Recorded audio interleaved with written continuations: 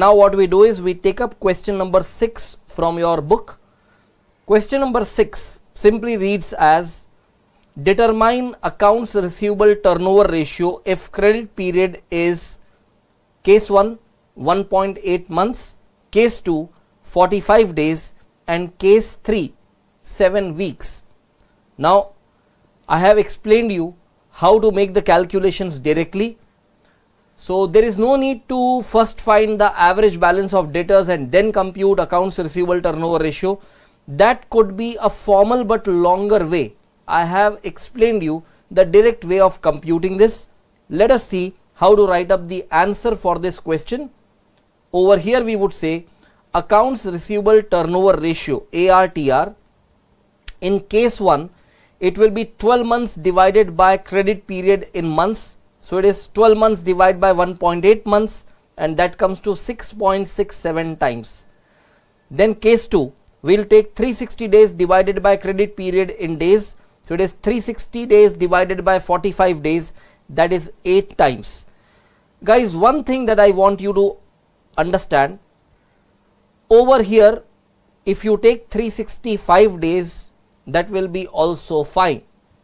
But notice one thing, you will find that whenever the credit period would be in number of days like 30 days, 45 days, 90 days, 60 days, basically a number which is a divisor of 360.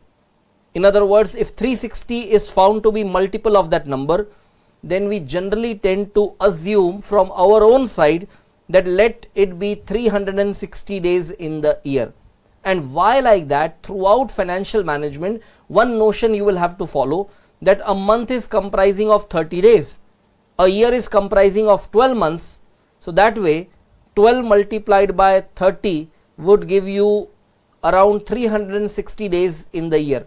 So it is okay to assume this in the year, that is 360 days in the year. However, if you are doing that, you should better write that assumption in your answers.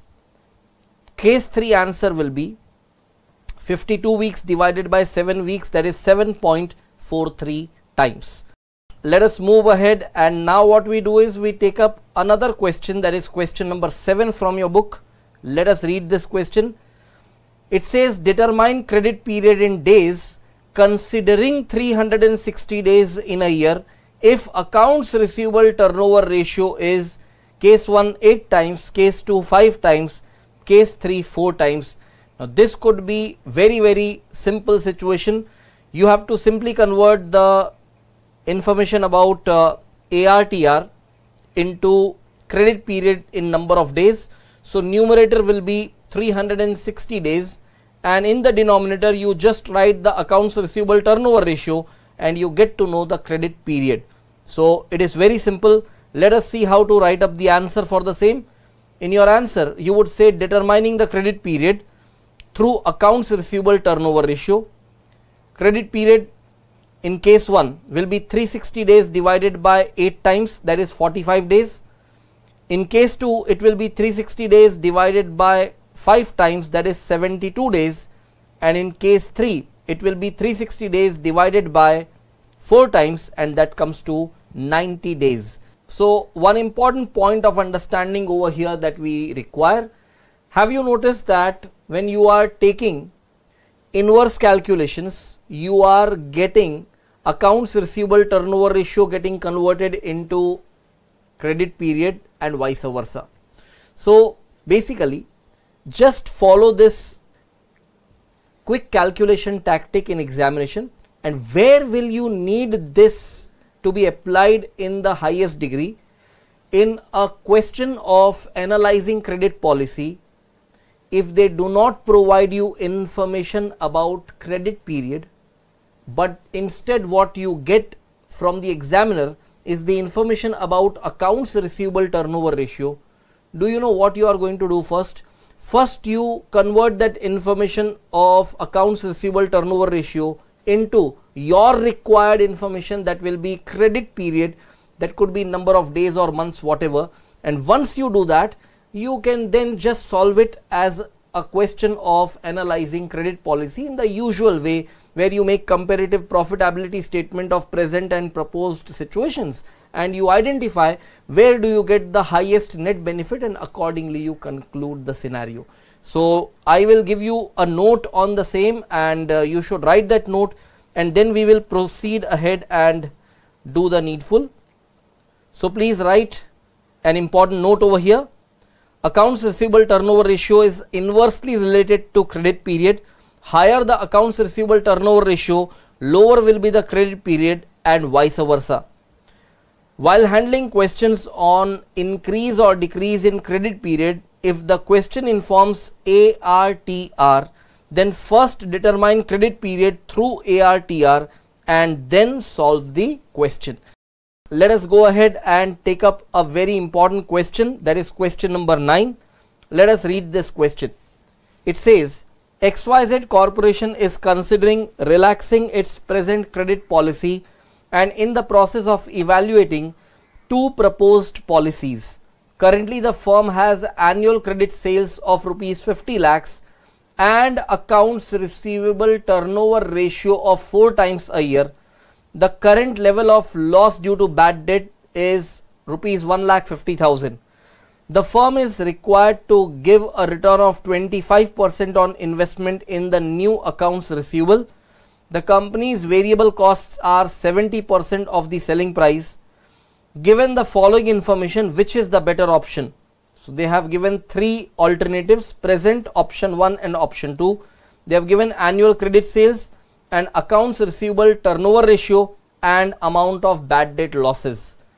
So you have to evaluate which of these 3 is better, and for doing that, notice one thing, that it is accounts receivable turnover ratio that has been informed to you instead of credit period. So as per the instructions that I have given you, you should first convert the information about accounts receivable turnover ratio into credit period and then solve the question in the usual way. So let us look into how to present the solution for the same. In your solution, as I have instructed you earlier, you first find the credit period at present, and that will be 3 months.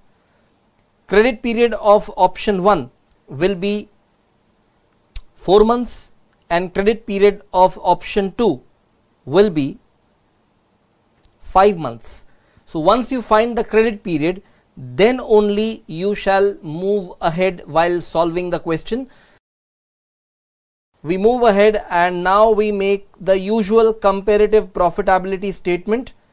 Now it is as if your home ground. You know what you have to do. You identify the 3 alternatives.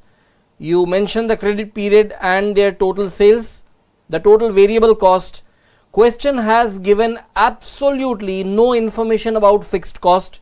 So you have no choice but to assume fixed cost as 0. So variable cost will be cost of goods sold, and then you compute the cost of funds blocked.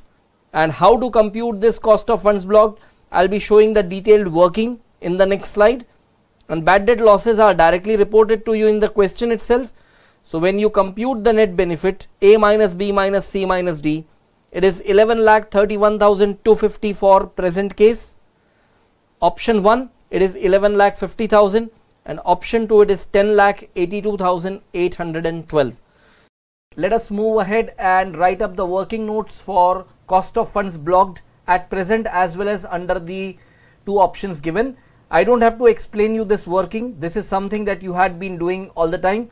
So basically in the present scenario, your cost of goods sold for the entire year is 35 lakhs and the credit period is 3 months. So 35 lakhs into 3 by 12, this will be your funds blocked, and cost of capital for the company or cost of funds for the company is 25%. So 25% of the amount of funds blocked will be your cost of funds blocked. And similarly, you will make calculations for option 1 where credit period is extended to 4 months, and here it comes to 3,50,000. And similarly for option 2 where credit period is extended to 5 months, this comes to 4,92,188. Let us move ahead and write up the conclusion that we have observed. Accepting the proposal as per option 1, the overall profit of the company increases from rupees 11,31,250 to rupees 11,50,000. Therefore, the company should relax the credit terms as per option 1. Let us move ahead. Let us begin with question number 12. Let us read this question first. A trader whose current sales are in the region of rupees 6 lakhs per annum and an average collection period of 30 days want to pursue a more liberal policy to improve sale. A study made by a management consultant reveals the following information. They have given credit policy A, B, C, D, and with that they have given increase in collection period. Notice one thing, this is not the credit period, this is the increase in collection period. So actually speaking, the credit period at present policy is 30 days. If you adopt credit policy A, it will cause an increase in credit by 10 days. So the credit period under policy A will be 40 days. Credit period under policy B will be 30 plus 20, that is 50 days. Under policy C, it will be 30 plus 30, 60 days, and so on.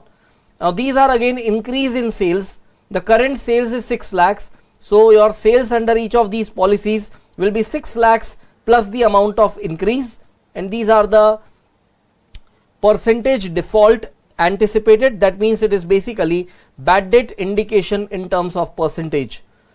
The selling price per unit is rupees 3, average cost per unit is rupees 2.25, and variable cost per unit are rupees 2.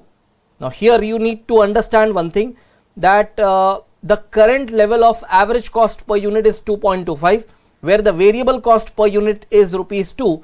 That means the allocation of fixed cost per unit at present, it is 0.25, and that 0.25 would indicate nothing but the fixed cost, and that fixed cost in terms of total amount should not change in any column. And they have asked you to consider 20% as your cost of funds and consider 360 days in the year, and which of the policies would you recommend for adoption. So let us look into how to present the solution. You will have 5 columns, present, and 4 proposed policies A, B, C and D. You write up the credit period. You mention the total sales, that is the present sales plus the amount of increase, then the total variable cost and the total fixed cost what you get at one column will remain same in all the columns. Cost of goods sold will be aggregate of variable and fixed cost. Then you can compute the cost of funds blocked, and thereafter the amount of bad debts, and when you take A minus B minus C minus D, you will be getting the amount of net benefit. Let us move ahead and now take up the next working, that is cost of funds blocked. I don't have to explain you this working at all, you know how to do it. 4,50,000 at present is the cost of goods sold, into 30 by 360 into 20%, you get 7,500, and in the same manner you work out for all other policies, that is for A, for B, for C and for D. So quickly take note of all these calculations, and then we shall move ahead and write up the conclusion. We find that policy A is the most profitable one. Let us move ahead and write up the conclusion over here. In your conclusion you may write, implementation of credit policy A, B and C will bring additional profit of rupees 3,606, rupees 2,651 and rupees 1,583 respectively. Therefore, implementation of credit policy A will be recommended for maximization of profits.